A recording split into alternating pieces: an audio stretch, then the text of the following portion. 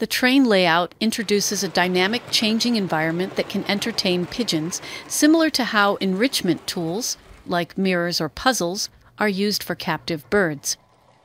The movement of the trains and the complexity of the track could captivate the bird's attention, encouraging it to track the motion and interact with the surroundings. This visual and physical stimulation might mimic certain elements of their natural environment, like following moving objects or navigating through complex landscapes. Stimulating foraging and problem solving. By placing nesting materials at the center of the layout, you could encourage your pigeon to figure out the most efficient way to access them. This type of setup could simulate foraging behaviors, where the pigeon must navigate around obstacles, such as moving trains, to gather materials.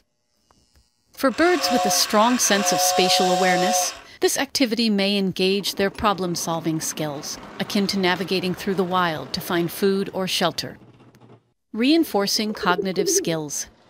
Model train layouts are intricate, and pigeons are known for their capacity to learn patterns and sequences. Observing how your pigeon reacts to the trains, whether it avoids them, times its movements to collect the nesting materials, or even learns the patterns of the train's motion, could reveal insights into the bird's ability to understand cause and effect, as well as its spatial intelligence. Over time, you may notice that your pigeon develops strategies to achieve its goals more efficiently, reflecting learning and adaptation. Encouraging physical activity. The physical layout of the train set might prompt your pigeon to fly, hop, or walk around the tracks, encouraging movement that would contribute to its overall health. By creating small challenges, such as placing desired items, like food or nesting material, in harder-to-reach locations, you could promote both mental and physical exercise, which is essential for captive birds. Observation of behavioral tendencies.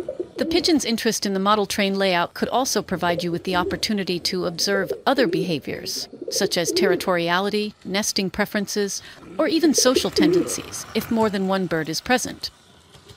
How it interacts with the materials and layout could give you insights into its instinctual preferences for nesting environments or the cognitive processes it employs during novel experiences.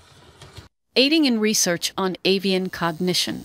Using the model train layout as a controlled environment for experimentation could potentially yield data for studying avian intelligence, especially in terms of object recognition, spatial navigation, and memory. For example, you could test whether the pigeon can memorize the train's movement pattern or whether it prefers certain nesting materials over others when placed in different positions around the layout.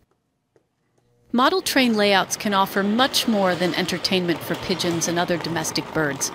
They can be used as a tool for mental and physical stimulation, promoting natural behaviors such as foraging, problem-solving, and navigation.